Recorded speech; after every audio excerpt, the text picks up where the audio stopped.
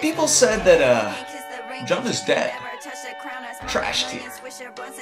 Replaced by Grixis Shadow. What? Karma's finish.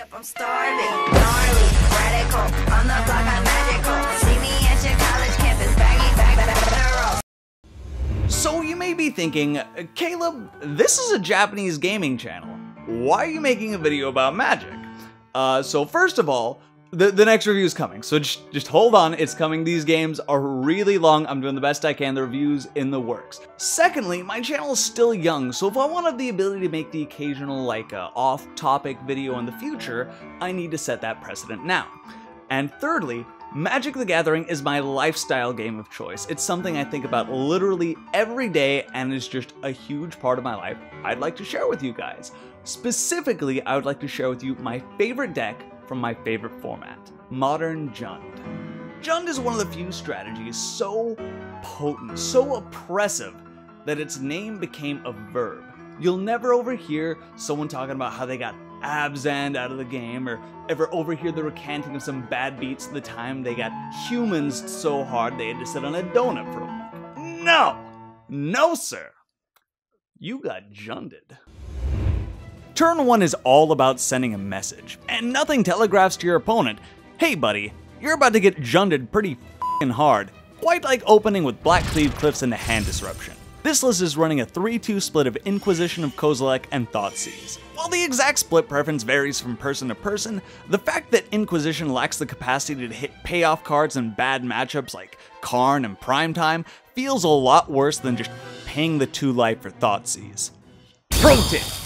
Make sure you're running Lorwyn Thoughtseizes. While both printings do shock you, the Theros printing damages you twice. Once when it resolves and you lose 2 life, and again when it comes into your hand and you have to look at its disgusting illustration of Aristotle experimenting with opioids. Now that's Jundin' 'em good!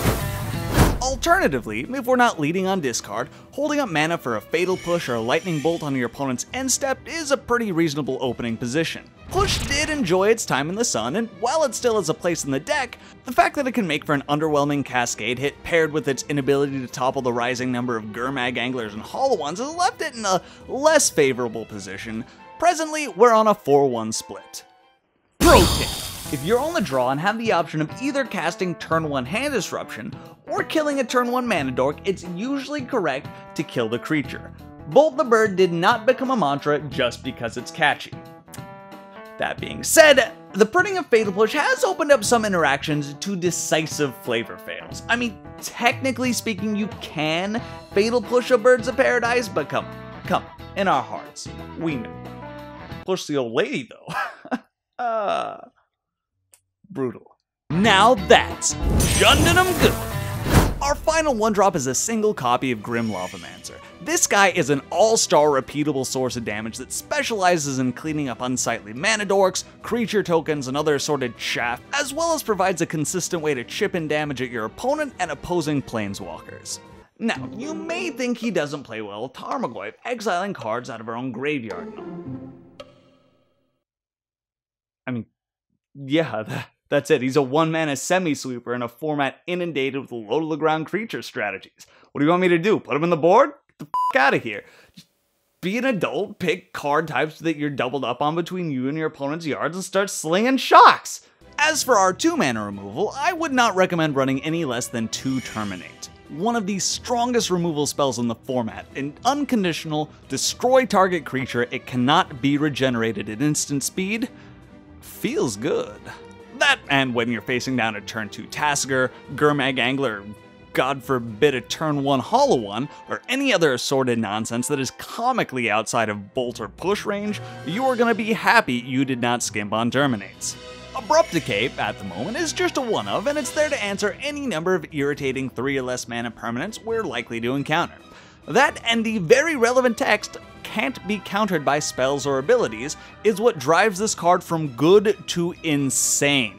It is also the reason for a non-zero number of awkward pauses I've experienced when a cocky blue-white player tries to cryptic counter-draw my Abrupt Decay, and we both stare at each other silently until they realize they done f***ed up. No takesies backsies, not in this dojo! Pro tip. blue players! Don't you also play Jeskai? Shut up! Now that's Jundin'em good. Eventually, we're going to want to begin establishing our board presence. Enter our playset of Tarmogoyf, the Mac Daddy of big dumb creatures. I don't care who you are, a 2-mana 3/4 on turn 2 is pretty good. If you need me to explain to you why you're still spending $83-ish each on this guy after being reprinted like clockwork 3 years in a row on Modern Masters, you may be buying into the wrong deck. Or just new to the format, I guess. I mean, I don't know. I'm not trying to be a dick here. So the way I see it, Jund, as a deck, is a harem anime. And Bob here is our unwitting protagonist. Like any good harem story, Bob finds himself drawing in a wonderful assortment of ladies, all equal parts dangerous and beautiful. Of course you got your Sadodare, Kamidare, and a few Kudares, with Bloodbraid Elf being the unmistakable tsundere of the group.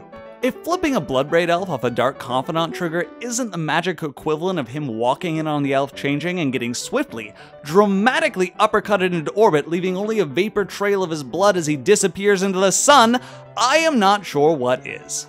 So, kind of joking, but not at all joking aside, Bob is the proverbial shovel with which we bury our opponent in card advantage. The power of drawing 2 cards a turn cannot be understated. Turn 1 hand disruption into turn 2 Bob is an opener I would snap keep blind every time.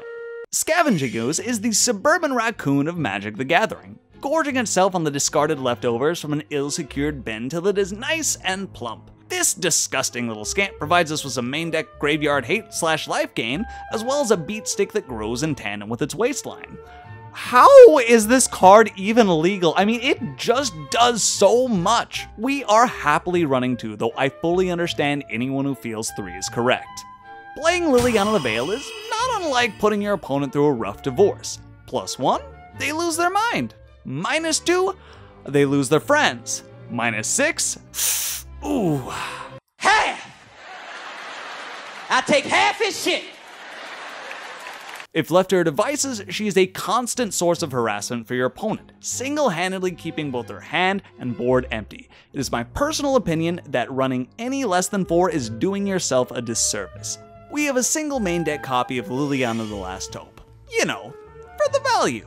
Not only is the Last Hope just a powerhouse of a Planeswalker with a +1 that guns down X1s and a -2 that buys us back our threats, but she has an alt that both wins you the game and comes with a built-in theme song. And I will go ahead and alt my Lily. Capitalizing on the updated Planeswalker rule allows you to create some powerful board states with 2 active Lilianas at the same time. In fact, I've only ever lost 1 game after resolving both Lilianas.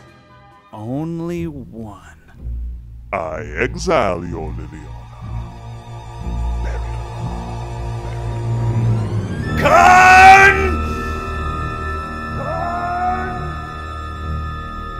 Pro tip! When sideboarding against big mana decks such as Tron, be sure to bring in 3 Fulminator Mages, give a firm handshake when offering the concession, and calmly, legibly, sign your name on the slip next to the 0 as you remember that this is the deck that you signed up to play.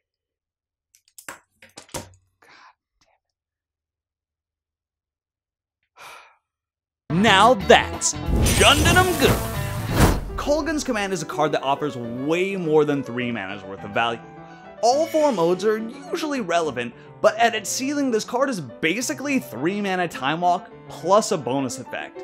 I mean, have you ever draw step discarded your opponent's primetime and brought back a binned Fulminator Mage? Oh, play was so sweet it literally made me nauseous. Either that or my opponents need to wash their hands better after coming back from the bathroom. Excuse me. So we're in for 2, and I'm gonna start packing hand sanitizer. Excuse me. Okay. One of Maelstrom Pulse acts as the deck's tactical nuke, blasting away any sort of unsightly permanents that Jund has a hard time dealing with, such as white planeswalkers that'll go unnamed. Elspeth, you sucker shit, I'm glad you did. It also doubles as kind of a pseudo-sweeper against most token strategies. I mean, have you ever won for 54 to Storm player before? Straight value. And finally, we have the tippy top of the curve, the woman of the hour, Bloodbraid Elf. So 4 mana 3/2 haste by itself is not terribly exciting, but Bloodbraid Elf is the belle of the ball, and show up stag, she does not. How about a 4 mana 3/2 haste and her best gal pal Liliana? Which one? Don't give a f***. Or how about a 4 mana 3/2 haste and a Tarmogoyf? Just a lady taking her dog out for a walk, and yes, he bites. Or how about a 4 mana 3/2 haste and literally anything? The intoxicating nature of this card's power cannot be understated. Once in a game versus Titan Shift, I minused a Liliana the Last Hope to return a Fulminator Mage to my hand, but in doing so, I milled a Bloodbraid Elf. I, hand to God, legitimately thought to myself, well, I mean, a Fulminator Mage is good, but a Bloodbraid Elf could cascade into anything. Even a Fulminator Mage. Pro tip, don't be an idiot, just take the Fulminator Mage, okay? Why am I reliving this memory on camera? I don't fucking understand myself. Now that's Jundin'em good. The mana base is very standard, as you can see here, so I'm not going to waste your time going into all the details. Someone much smarter than me did all the math, and I am not about to argue with them. We are running the accepted mixture of fetches, shocks, fast lands, our one of Treetop Village, and our ravines. Our sweet, sweet ravines. Jund is renowned for being a deck that always improves post-board.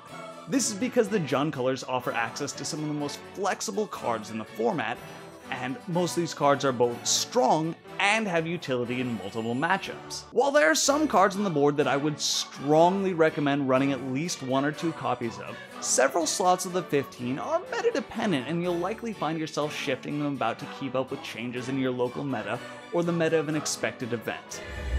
Kicking things off, we have a Yu-Gi-Oh card? Oh god, this shit's so hard to make out, I can't even read her name.